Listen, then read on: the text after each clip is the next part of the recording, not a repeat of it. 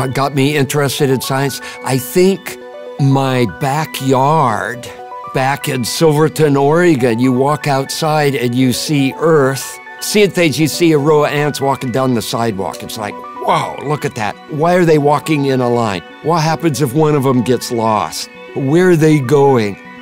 It's telling you a story, and the answers aren't in the back of the story. You have to figure things out yourself. So I got interested in science because of Earth.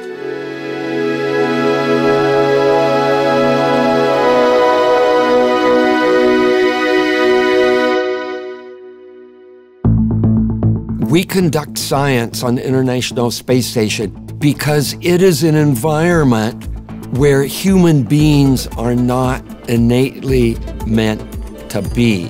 And because of that, you can learn things about human physiology, you can learn things about physics and chemistry that are impossible to learn on Earth. There are two main categories of science. You have the programmatic science.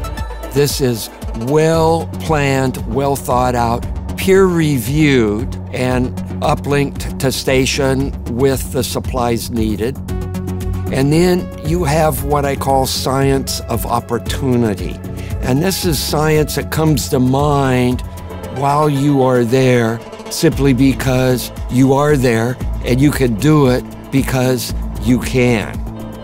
Scientific disciplines that I've dabbled in on the International Space Station: fluid physics, classic physics, chemistry, biology, plant growth, Earth observations that are unique from an orbital environment.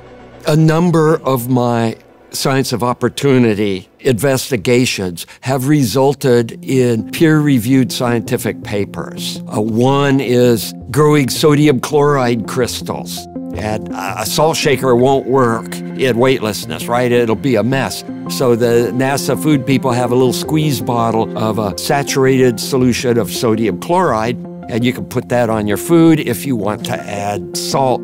And I was using this saturated solution of sodium chloride to do aqueous phase crystal growth of sodium chloride crystals, and there were a number of fascinating observations that could be made by doing this in weightlessness and resulted in these 3 publications.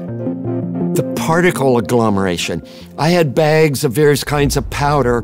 You've got powdered milk and you've got freeze-dried coffee in a bag. And instead of putting water in it, you can blow the bag up and you can look at it and you can see what happens when you shake it up. And I was playing with all these bags, and in every case, these particles, millimeter size, just floating around, would rapidly, in tens of seconds, form centimeter size clumps. And I thought, wow, isn't that cool? All these different particles. I filmed it, and Stan Love, who's an astronaut in the office, who is a planetary geologist by training.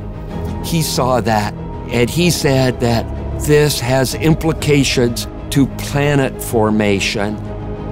How you go from something that's 1 millimeter to something the size of your fist, it has not been really understood. And these simple videos that I downlinked helped scientists understand what that process is. And it doesn't get any better than that when casual observations, simply because you are there and you can, calling it science of opportunity, leads to opening up a whole new level of investigation. We had some educational demonstrations with Legos, making various things for student downlink. And after that was all done, I said, hey, can I use the Legos to make something that I'd like to make? And sure, go ahead, use the Legos. And I used the Legos to make a Van de Graaff generator.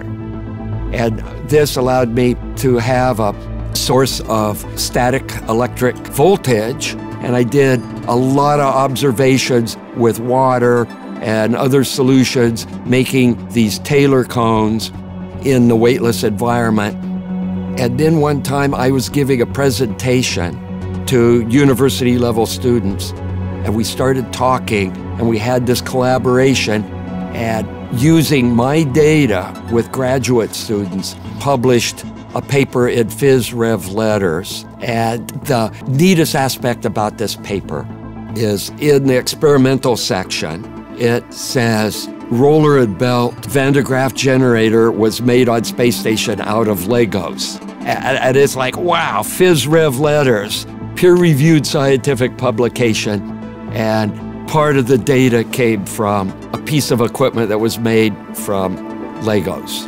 That's science of opportunity. It's inevitable when you have a laboratory, whether it's on Earth or in space or on the moon, there will be science of opportunity because of the people that are doing research. They will have other ideas and they will see things simply because they are there and they can, and they'll mess around a little bit, and maybe most of that won't go anywhere, but every once in a while there'll be one of those that turn into the next generation of programmatic science. I'm Don Pettit. I'm a NASA astronaut.